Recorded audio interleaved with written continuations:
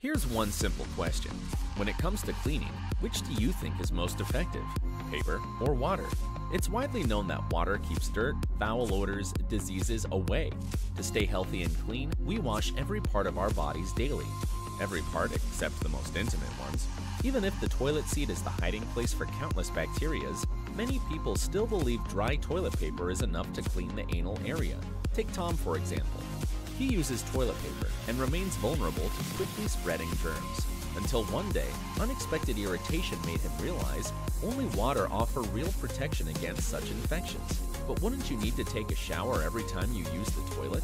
Of course not. With dual temperature and easily-ins, Tom had no worries any longer from infections.